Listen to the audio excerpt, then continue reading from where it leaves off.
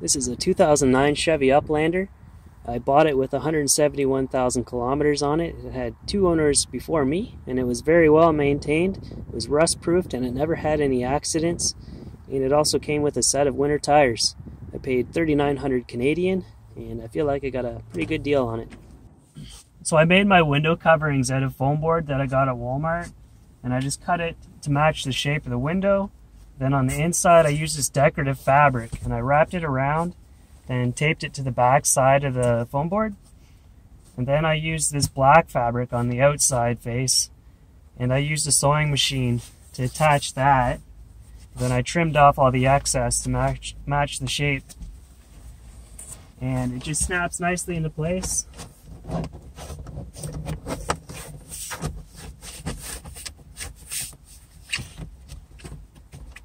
From the outside, it just looks like limo tint. So I lined the floor with a roll of vinyl that I got for 35 bucks. But the problem with this vehicle is, with the seat mounts and all that, there's a lot of ups and downs and dips and curves, so it doesn't sit very flat on there.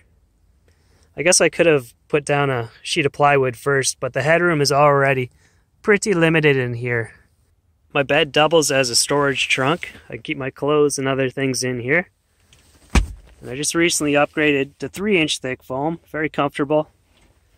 And I use this nice durable upholstery fabric. It all just velcros right to the top of the bed. This is the foot panel, and they both have velcro seams on the edge, so I can take the foam out and wash them when needed. The foot panel slides out like this and latches into the back of the seat. And I put down the box cushion. Got my pillow. My Enlightened Equipment down quilt. This is rated to 0 degrees Fahrenheit. So very quickly, I'm ready to go to bed.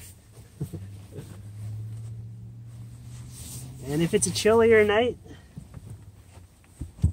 I also have an SOL Escape Bivy Pro.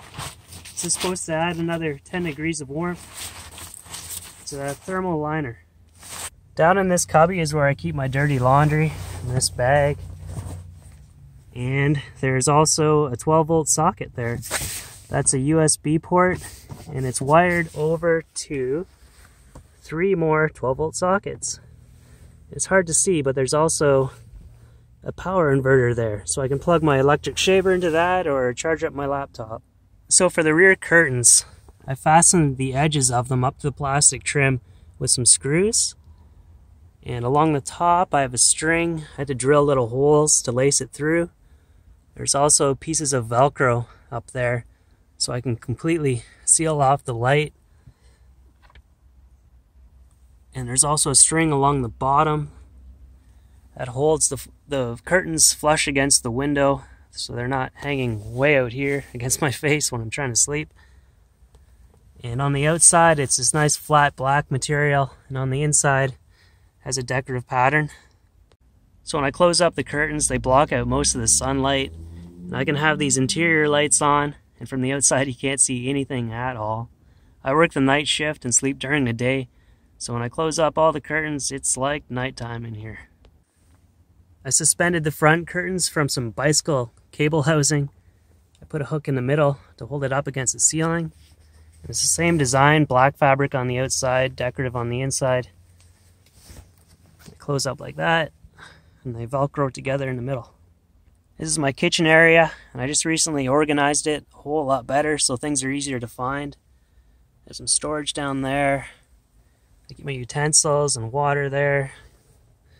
Humidity gauge, carbon monoxide detector, keep my toothbrush and toothpaste over there. I just recently ordered a Hario V60 and a hand crank grinder, so I'm taking my coffee up to the next level. It's about the only cooking I do in here is boiling water for coffee. Back here, so it shows the inside temperature and outside temperature, sensor outside, the battery voltage. I have a mirror. It's on a little swivel. Some lighting. I don't like using the interior lights because they're on a timer. They turn off after a while. So I don't cook meals in here, but I do eat most of my meals in here. I might go out once a week if I have a craving for something. But this time of year, it's cold outside, so the van is just like a refrigerator. I can keep things like yogurt, deli meats, lettuce, salsa, guacamole, and they won't go bad. But I make a lot of wraps. I also have some other things down here, peanut butter, some pizza bread, and jam, and honey. And for when summer comes back around, I have a cooler. There's a freezer at work, so I can freeze up the ice pack. I'm actually thinking I'm going to start using this for ice cream now. Switch for the lighting. This is the Wave 3 propane heater that I've been using. And I don't use it a whole lot, 30 minutes at a time at the most. When I'm eating a meal or changing clothes, it just creates way too much moisture. Not crazy about that. But I've been on the same 10-pound tank for nearly 3 months now. Up here is just a jar full of cedar branches, kind of an air freshener, I guess. Extra storage on top, blanket, a slot for my laptop, a cubby for my folding bike, and down here, this is important. Well, it's my work boots, but I have a vacuum. You track a lot of dirt in here. So I think I've covered just about everything. If you have any questions, let me know. If you're thinking about moving into a minivan yourself, go for it. It's been enjoyable for me. I've been able to save a bit of money, but I think what's made it easier for me is that I work the night shift, so 5 nights a week I have a safe place to park, and during the day it's easy to find a spot within the city to have a sleep.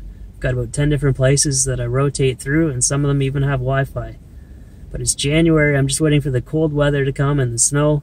As far as I know, winter's cancelled. I'm not sure what's going on here, but we'll have to wait and see what happens. But the cheapest apartments around here are still too expensive for me. I've been in the van almost 4 months now, so that rent bill is starting to add up.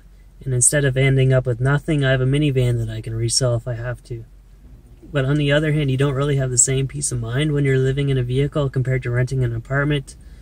There's no real maintenance involved with an apartment. You can't drive an apartment into a deer and end up homeless. And I'm not always certain where I'm going to sleep at night. So if you like adventure in your life, maybe living in a vehicle is for you, and you can save a little bit of money along the way. I hope I can talk about budget in the future and maybe in another video, but I'll talk to you later.